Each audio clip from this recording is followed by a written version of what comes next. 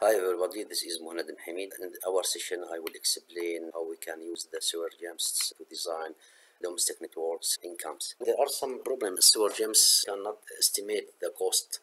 So if you have to estimate the cost, you have to make this from your own. You can see here in the home analysis, this is for energy costs. This is not for the estimate the activities and to make the BOQ. You have the simple way actually from analysis. We go to flexible table, and when we press can do table, we can actually export file.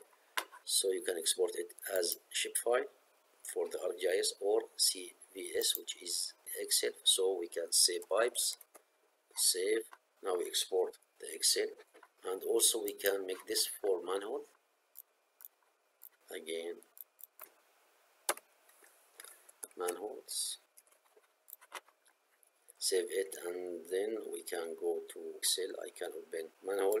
Here we can add the column for the depth structure, and now we can calculate the elevation, and here pipes we can calculate how many diameters I have.